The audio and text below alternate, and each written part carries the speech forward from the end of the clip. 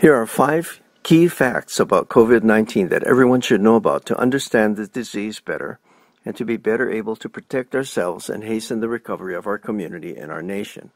For more tips on COVID-19 and to spread the word about this important information, please consider subscribing to this channel, click the bell for notifications, click the share button, and share it with at least 2 or 3 friends so they can spread the information too. Nation being addicted. Dr. Terry Shintani, Director of Preventive Medicine and Preventive. Hi, this is Dr. Shintani for your health. Here are 5 key facts that we should all know about this disease that'll help you understand what to do and why to stay safe from COVID-19. Number 5 might be the most important. Key fact number 1, COVID is not the flu. I can't emphasize this enough. COVID is not the flu. It's a type of SARS virus or one that causes sudden acute respiratory syndrome. I've heard a lot of people say that it's just another flu, but it's not. It's a coronavirus like SARS or MERS, also known as Middle Eastern Respiratory Syndrome, that killed a lot of people. It's much worse than the flu. Although the symptoms are similar in that they both have in common cough, fever, shortness of breath, and can cause pneumonia, COVID-19 is at least 10 times deadlier than the flu. But that doesn't tell the whole story. This is based on the estimated mortality of 1% for COVID-19 compared to 0.1% for the flu. As people get older, the mortality goes up.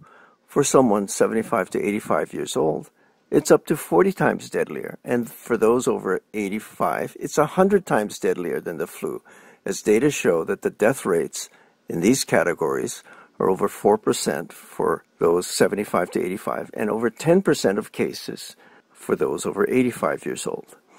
Key fact number 2, not only is COVID-19 more deadly than the flu, it's much more contagious than the flu.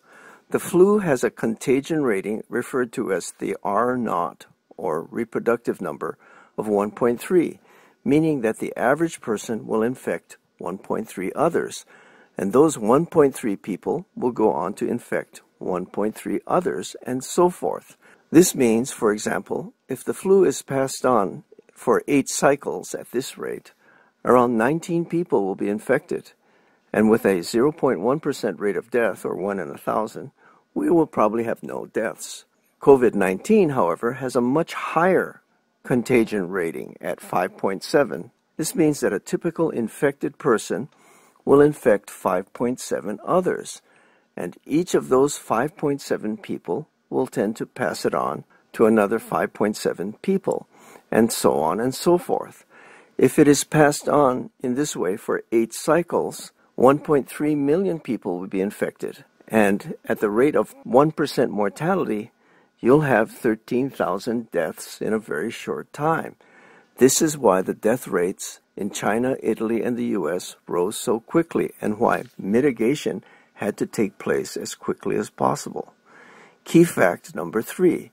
In addition, unlike the flu, in its severe cases, it routinely causes what is called a cytokine storm. Cytokines are microhormones that cause inflammation and activation of our immune systems. Ordinarily, this is useful to fight viruses and other pathogens, but COVID-19 can often cause an overreaction.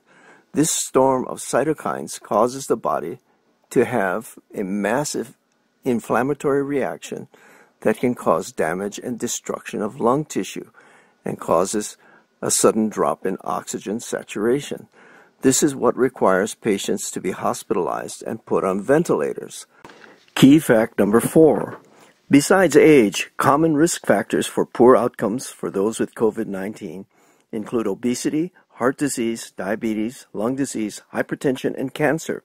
People who have these conditions have a much higher risk of death from COVID-19 than those with none of these diseases. For example, someone with heart disease has a more than 10 times greater risk of dying of COVID-19 than someone with no risk factors. And someone with diabetes has an over 7 times greater risk of death. Even hypertension carries with it a more than 6 times greater risk of death compared to someone with no comorbidities. So if you have any of these conditions, you have to be much more careful.